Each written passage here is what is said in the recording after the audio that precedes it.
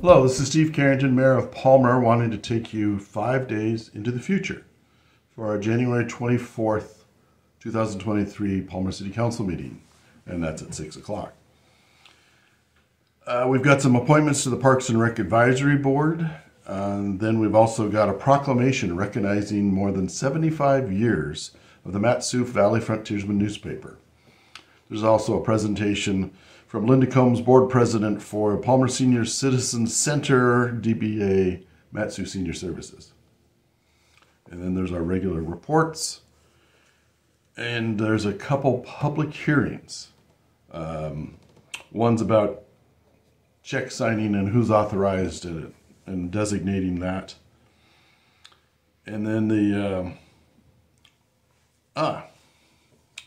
also is a resolution 23-007, kind of important. It's about some money, $206,460, to authorize the purchase of a new loader-mounted snowblower for the equipment for the Palmer roads to replace the 42-year-old loader-mounted snowblower.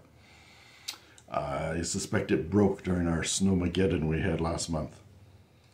And then there's an action memorandum for the Golden Heart Lifetime Achievement Award selection.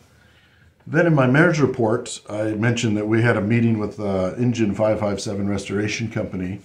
John Moosey, the city manager, and Brad Hanson, the community development director, and myself sat down with Pat Durand and Lamar Anderson from the 557 group and had some discussions about how it's been going for their restoration and what kind of ideas they have for the future.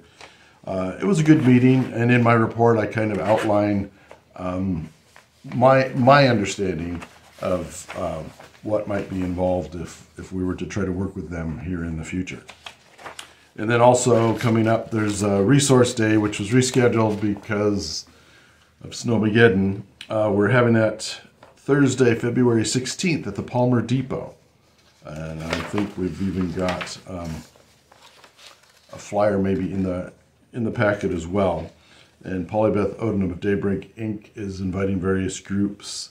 And I think there's going to be some nonprofits as well as social services and possibly churches having tables there to talk about what they do and offer to help anyone that's there or answer questions for the community if they come in. That's February 16th.